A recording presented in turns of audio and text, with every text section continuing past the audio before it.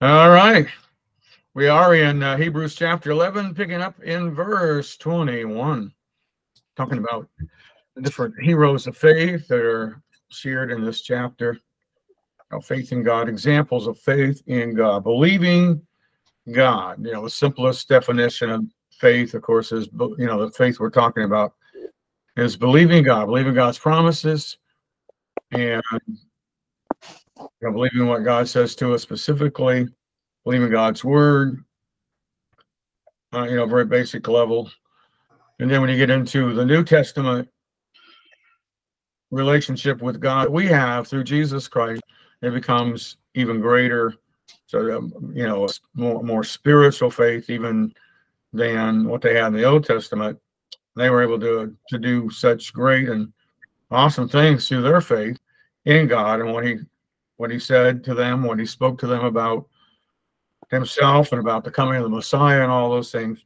So, as I've stated before, we have a born-again relationship with God through Jesus Christ. Through the power of the Spirit, our faith should be even greater, and greater things can be accomplished through faith in God. Here, let's go back to the narrative here of some of the different heroes of faith that are mentioned. So we're talking about Jacob, the succession line, Abraham, Isaac, Jacob. Now, by faith, Jacob, and we talked about him last week, how he started out his life. God's hand was upon him. God had a plan for him, a destiny for him, but his name itself, Jacob, means usurper. And he, of course, was able to take the birthright that ordinarily would go to the firstborn, to Esau.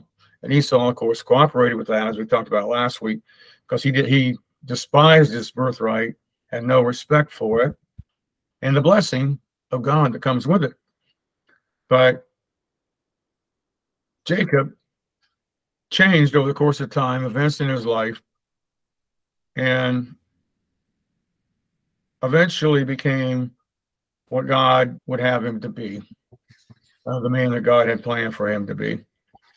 But it tells us here, as far as faith is concerned, by faith, Jacob, when he was dying, blessed each of the sons of Joseph and worshiped, leaning on the top of his staff. And so, the story, of course, that of Joseph, his son that he loved, that in particular, and how Joseph ends up in Egypt, and how God brought that all about, and through Joseph, God was able to save his people, because there was a famine throughout all of the land, everywhere.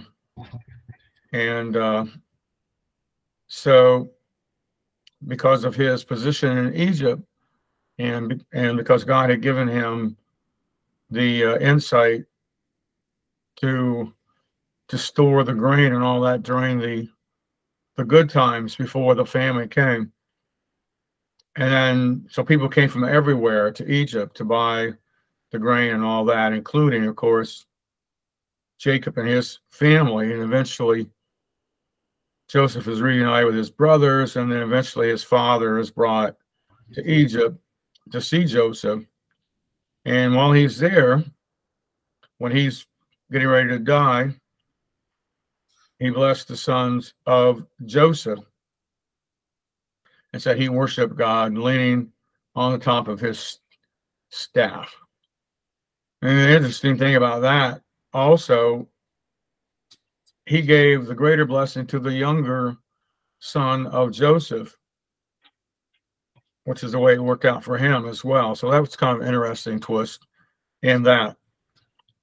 But he was a man of faith and believed God, that the promises of God would continue through the family line on down, of course, to the coming of Jesus Christ.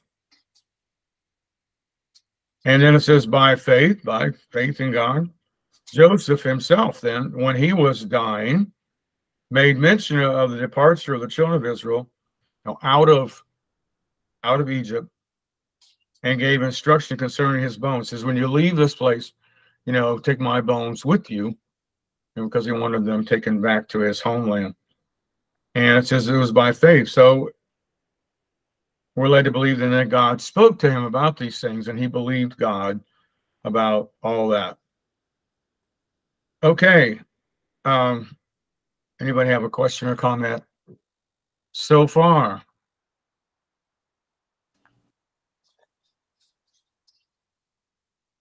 Carolyn has something. So didn't I just noticed that it was Joseph that wanted his bones carried? Didn't Jacob request that too? Or what, am I getting them mixed up? Joseph wanted his bones carried out of Egypt when they all left Egypt, right? Which they did take his bones with them. Joseph did. Yes. But Jacob had not. It's not the one that requested that. Okay. No, he did not. I had it mixed up. What they did, though, yeah, I can understand, because when Jacob died, Joseph was given a leave of absence by Pharaoh to take his father back to the homeland, back to Canaan, to bury him. So that's probably why you're confused. Yeah, right. Yeah, and so they did take him back, and they mourned him for like 30 days. I think it was 30 days. They mourned him because I was, now, in modern times in our society, it's getting, smaller and smaller time for the funeral and things like that. I mean, it's very popular now to do it, and I don't criticize this, but I'm just saying now, oftentimes it's like all done in one day, right? We have the visitation or the wake, whatever you want to call it, and the funeral all the same day, one day, turn around and all that. Whereas even in our own history, we go back and all of us remember, at least 2 days. And some of you may remember when it was more than that. It was like 3 or 4 days to bury, to go through that process. And of course, the Bible doesn't say what's proper. I think it depends on what society believes to be proper. So it's fine with me if they do it all in one day. I'm just saying things changed over the years, and for that time, it was a longer process. So it was like 30 days that they mourned for Jacob when they took him back to Canaan. But he was taken out of Egypt. And so Joseph's request was to be taken out of Egypt also and be buried with his fathers. So, and they did honor that. Anybody else?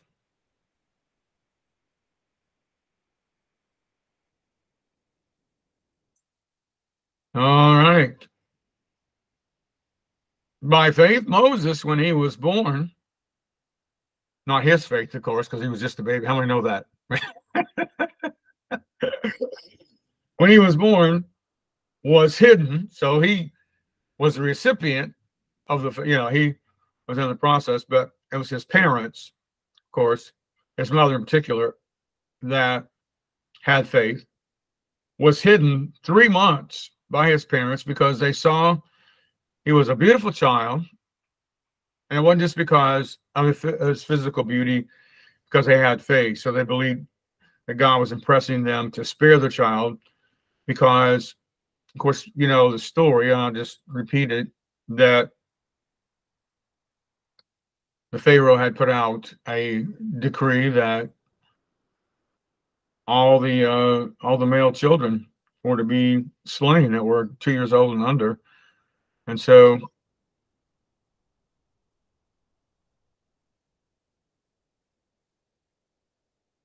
many of them were slaughtered that way. But Moses, his parents, hid him. And we know it was under the direction of God because it was God's plan. God had a plan for the life of Moses. God had he had a destiny. He was going to be the leader of God's people that would lead them out of Egyptian captivity. So let me just stop there for a moment. So all of us, God has his hand on all of us. God has a plan for all of our lives. What I'm convinced of is this. I know things happen. I know circumstances take place beyond our control, but I believe this. Now, if we're not following God's will, that's a whole different thing. But if we're in God's will, we're doing what God wants us to do. We have faith in God. We're trusting God with our lives to be able to do what he has for us to do. Then I think God protects us and keeps us safe because that's his plan. And so it is in the life of Moses. He ordinarily would have been killed. But somehow it doesn't explain how God impressed upon his parents that he was a child of destiny. A beautiful child, was one that should be preserved. Not that they weren't all beautiful, but there was something special about that. When it says a beautiful child, it's saying he was special in some way. And he was, because God had his hand upon him. And they felt like that they needed to hide him, even though it brought risk to them. If they were found out, they could have been killed. But they went ahead and they hid him, as the story. They hid him, made a little ark for him, and hid him in the river, the Nile, and among the bulrushes and stuff close to the shoreline. And they were not afraid of the king's command, even though, as I said, they put them at great risk. And you remember the story, how that one day that Pharaoh's daughter came down to the river and was going to bathe and all that, and spotted Moses. And again, God at work, right? Even though she knew that all the Israelite babies were supposed to be slain. It doesn't put it in these words, but she also looked at him and thought he was a beautiful child, something special about him. And she took him and adopted him herself. And apparently her father was okay with that. And so his life was spared. Even his own mother was able to nurse him as it worked out. That was God's plan. God has a way of getting his way, right? His plan working out. And miraculous things happen if we're in God's will and in God's plan. And so by faith, these things happen. And by faith, it happens for us also. We'll never fulfill God's plan in our life if we don't have faith in God. But if we have faith in God, then things will work out according to God's plan. Anybody, question or comment before we move on tonight?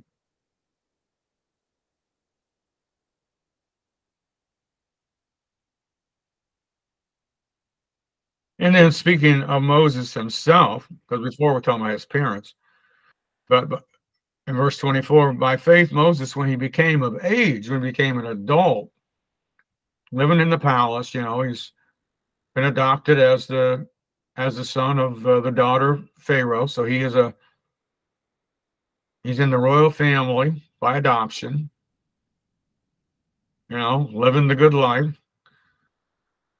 He refused to be called the son of Pharaoh's daughter, choosing rather to suffer affliction with the people of God than to enjoy the passing pleasures of sin. So he was raised as an Egyptian, although he was aware of his family heritage and all that. His mother nursed him and stayed on probably for several years with him after that. Learned about the heritage of his people. He was living it up, but he was raised as an Egyptian and in the worship of their gods and all that kind of thing. And so that's when it's talking about the pleasures of sin, of having the money to do whatever you want, and the, following after false gods and all that went with that, all the corruption that went with that, all the sinfulness associated with pagan worship. And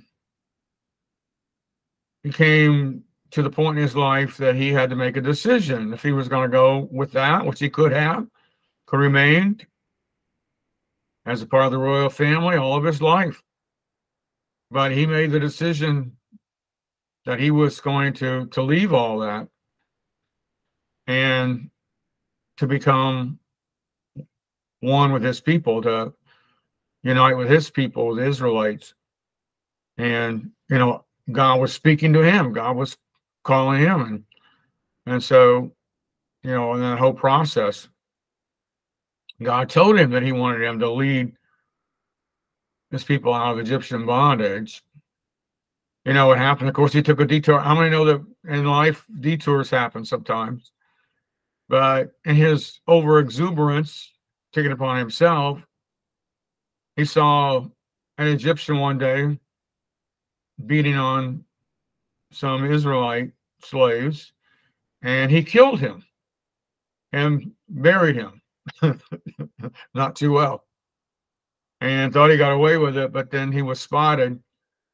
And so he ran for his life because he felt that Pharaoh was after him because he left the palace, rejected his upbringing and all that, rejected his mother and so forth, identified with the people of God, killed an Egyptian. So Pharaoh was after him. And so he fled back on the backside of the desert, and for the next 40 years or so became associated with the Midianites and took a wife and all that. And so he took a detour. And that happens sometimes, right? That was a huge detour. But God still had his hand upon him. God still had a calling for him. And so he thinks things are better. He comes back to Egypt, and God tells him he's going to use him to lead his people out. And of course, the story. He says, I really can't speak to these people, and he said, well, Aaron can speak for you. And they were able to get a following, they were able to get the people united, and they were endorsed by the people to go to Pharaoh himself and speak in the behalf of the Israelites, pleading with Pharaoh to let them go worship God on Mount, on the Mount of God. And so they go and they plead their case, the story. And Pharaoh refuses, and then God sends the 9 plagues on the land of Egypt and finally releases them. And so Moses leads them out of Egyptian bondage and eventually leads them, across the Red Sea and all the miracles, and to the mountain of God, Mount Sinai, where he receives the commandments and all that, and eventually leads them just on the edge of the promised land before he dies. So it says in verse 26, in his mind, he esteeming the reproach of Christ greater riches than the treasures in Egypt, for he looked to the reward. By faith he forsook Egypt, not fearing the wrath of the king, for he endured as seeing him who is invisible. By faith he kept the Passover and the sprinkling of blood, lest he who destroyed the firstborn should touch them. And it goes on, and we'll get into that more in a moment. So what's interesting about this, even though they didn't have a relationship with God as far as spiritually being born again, so they had limited understanding of these things, they still believed God. In some way, we know that God spoke to him. In some way, he conveyed to him, that God had better things for his people. And I'm sure he didn't understand all about Jesus Christ and his coming, but he understood that God was going to redeem his people, and it would be through the promise of Christ. And he didn't understand all that, but enough that he believed God. He believed God, that God was going to bring them out and all that. And he considered that the reproach of Christ, aligning himself with God and God's promises, to be of greater value than the treasures in Egypt, because he looked to the reward. So he understood that there was more in the future to some extent, right? And that's pretty amazing to have that kind of faith and belief in God when they weren't even born again like we are. They don't have that experience. So how much greater should our faith be, right? It should be so great in God. And God has given us more understanding of, Christ has already come and gone to the cross, died for us. And we know that Jesus is coming again for his church. And we have more insight and revelation than they could begin to have. But I think it's true a lot of times their faith was greater than ours today in many ways, sometimes, right?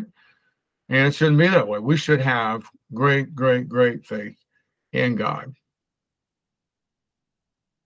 And so it said he didn't fear the wrath of the king. That means initially when he left the palace, go back to his people, he did fear the king after he slew the Egyptian. And that's why he left for 40 years to live with the Midianites. Now, it does say when he did come back and he began to lead the people and all the plagues came, and of course, the final plague that God sent was an angel that would bring death over all the land of Egypt of the firstborn out of every family. And that included the animals too. But certainly more importantly, the people, all the Egyptians. And of course, that would have included the Israelites also. But God, in foreshadowing and giving an example of what Jesus Christ would do for us, gave them a way to escape that, to escape death. And he said, what you need to do is to prepare the sacrifice and place the blood over the door, on the doorpost and on the lintel of the door for the night that the death angel would come through Egypt and be ready to leave then right after that. And to prepare themselves. And after they ate, the meal, they were to put on their traveling clothes, put your shoes on, your sandals, put on your garments for traveling and all that, and be ready to go. And you know what happened? The death angel did go through, and the firstborn of all those who didn't have that, which would be the Egyptians or any of the Israelites that didn't follow that, and it doesn't record any of them that didn't, but I mean, there may have been. And so death did come, and there was great weeping and wailing in Egypt because of the loss of the firstborn and all that. Because the firstborn son, was the chief inheritor of, in those societies at that time, including Egypt, and would be the one who would step, into the position of leading the family or the clan even or whatever. And so, they had a very important role. So to lose them, was so devastating, to lose all of those firstborn. And so Pharaoh relents and lets them go. So he kept the Passover in verse 28 and the sprinkling of blood, lest he who destroyed the firstborn should touch them. And then they're out in the wilderness. Pharaoh changes his mind, decides to go after them with his armies. You know the story. And God steps between them and the cloud by day, the pillar of fire by night, to prevent them from getting there too soon. When they get to the Red Sea, of course, they can't cross the Red Sea, but God opens up the Red Sea. And it says, verse 29, by faith they passed through the Red Sea as by dry land, whereas the Egyptians attempting to do so were drowned. I know you remember that story also. Really amazing. So, the cloud is interesting. It was symbolic of the presence of God, the glory of God, the Shekinah glory of God. It was a large, it wasn't a cloud up in the sky. It would come down. So like a cloud, like clouds don't come down, but like fog goes up or whatever. And it was a large area because the Egyptians couldn't just go around it. So it was miles, and diameter and so forth. And it was such that during the day, you would just see, in the daylight, you would just see the cloud. But at night, it would appear as a pillar of fire. You could see there was fire in the cloud at night. It would really illuminate. So it doesn't say so, but my theory is that's the way it was all the time. It's just in the daytime you couldn't see that as much because it was light out. But at night you could really see the fire in the cloud. And so God separated them. And so during the night, God causes this great wind to come, and the waters roll back, and the wind dries out the ground. And so then the Israelites, by faith, were able to walk across. Of course, that all happened as God commanded Moses to stretch out his rod, and all the waters did all that. And then, God was with them, and they, there was estimated up to maybe 2 million people of the Israelites that went across the Red Sea. That took some time. How many know that? It took some time to make that crossing. And God, because of the cloud, prevented the Egyptians from catching up to them before they could get. And so while they were still crossing the Red Sea, behind them, the Egyptians come in to the Red Sea. And God releases the water back behind them, and it washes over the Egyptians. And then they were able to go across and complete that process of all those people getting across. But those of the army of Pharaoh, those that came, that he brought out in the chariots, whatever number there were of them, they all drowned in the Red Sea because the waters came in over them. It was a miracle of God. God even slowed them down when they were trying to cross. The Egyptians, their wheels came off and all that. God had his hand on his people. So I'll leave you with that thought tonight. God has his hand upon us. By faith, we also walk. We walk by faith, not by sight. And God intervenes. I know that God doesn't take people's choices away from them. We have the right to choose. People can choose to do wrong. But in the grand scheme of things, God has his way. He works it all out. And only God could do that. But in the midst of all these personal choices that we have, God still is able to arrange things so that his will for the big picture works out. And not only the big picture, but in our individual lives, there's a lot of things, so many things that happen because of the choices we make. How many know that? We make our choices. Where to live, and what we do, and what we eat, and whether we exercise or don't, and what kind of entertainment. We make choices.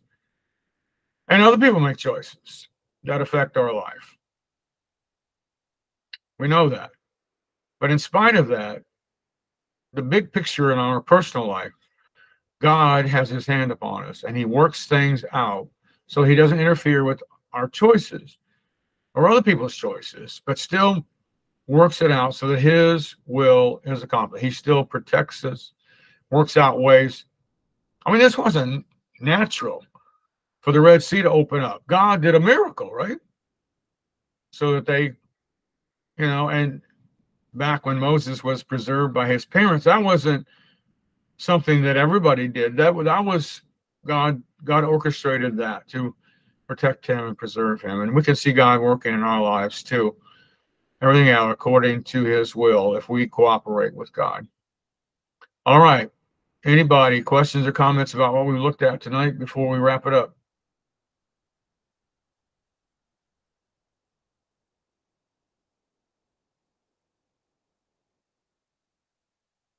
No one? Okay. So that's probably a good stopping point before we get into Jericho and that story. But thank you for joining us tonight, being a part. Appreciate it. So looking forward to Sunday, right? Sunday's on the way. And no doubt we won't have as many people, but hopefully we'll have a good number and another great service. All right. Have a good night. Bye, everybody.